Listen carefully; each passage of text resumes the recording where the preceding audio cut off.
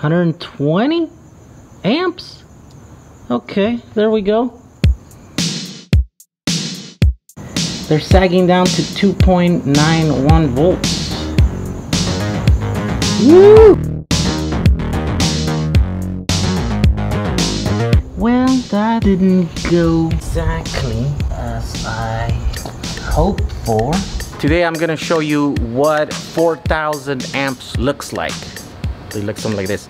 That's about 10,000 watts, and it's all gonna be pushed by batteries. Let's do this.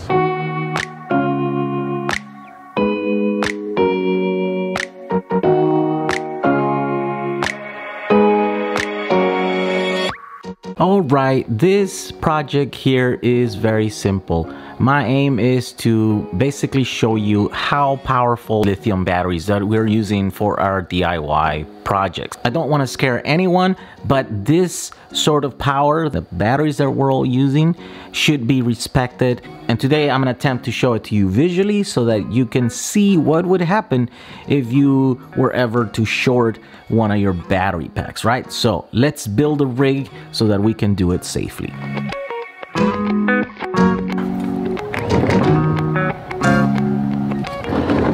First thing, we're going to use a high-powered head-weight 38120 cells, which are lithium iron phosphate and generally considered one of the safest lithium chemistries out there.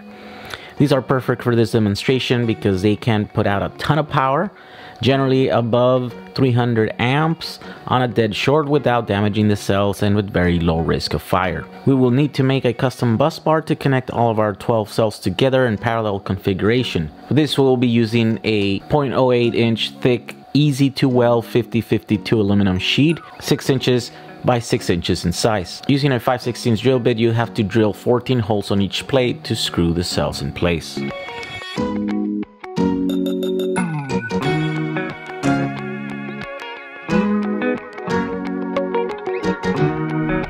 Alright, here we go. This should do it here. 1, 2, 3, 4. So this is 12 cells. Each one of those cells on a dead short here can put out about 300 amps, as my other video showed. So let's test it. Alrighty.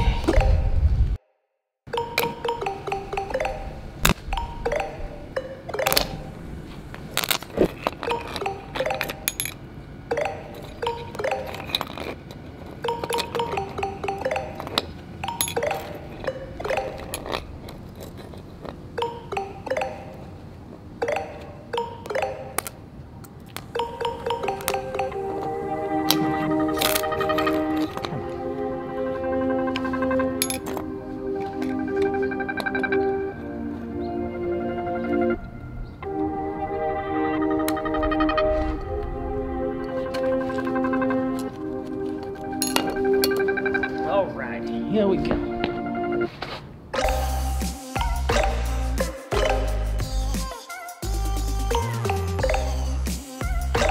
$330 degrees. I think that's probably the most that this thing will measure. That's why it's yeah. Oh, look at those cables glow. There we go, there we go.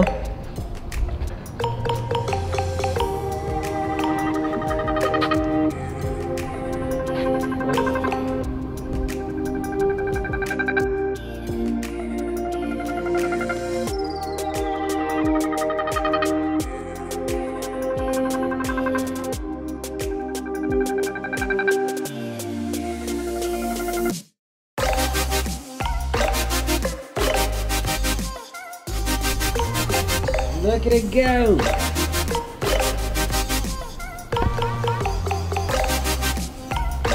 Look at it go! It's glowing!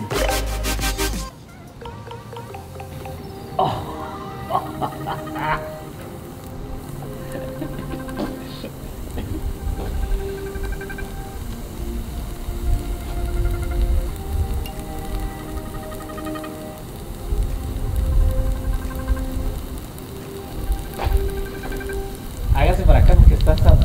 saliendo, está volando hierro.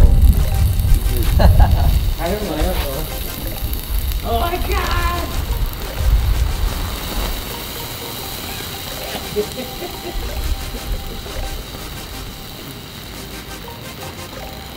Oh, I see. Yes, it's good. Alright, things to note here, the 126.6 amps on the meter is obviously wrong. Even though the cells are capable of close to 4,000 amps, it's really hard to say just how much current those cables were seeing. My guess would be somewhere around 1,500 amps, really based on nothing, just a wild guess. Also, the 330C on my thermal camera is obviously wrong. Here's what I found on the internet. Melting point of forged steel. Steel is just the element of iron that has been processed to control the amount of carbon. Iron out of the ground melts at around 1,500 degrees. So iron out of the ground melts at around 1,500 degrees. Steel often melts around 1,300 degrees. So what about forged steel? Isn't forging... Wow, those are crazy numbers.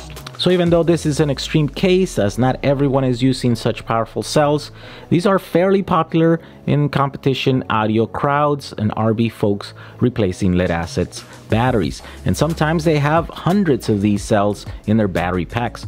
So melting stuff is a real possibility for a lot of people these days. I hope you enjoyed this video, and if you're looking for these or other types of lithium batteries, check my lithium battery sources link down in the description of this video. Also, if you want to learn more about lithium batteries and building your very own DIY battery packs, check out this book. It's a great tool to learn the basics of battery tech. Alright, with that, I say thank you for watching and see you in the next video. Bye. Oh my God!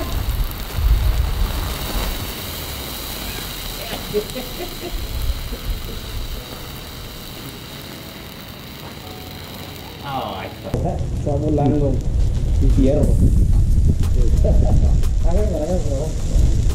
Oh my God!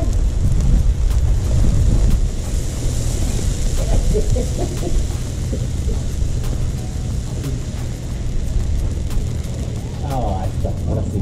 Yes, it's good.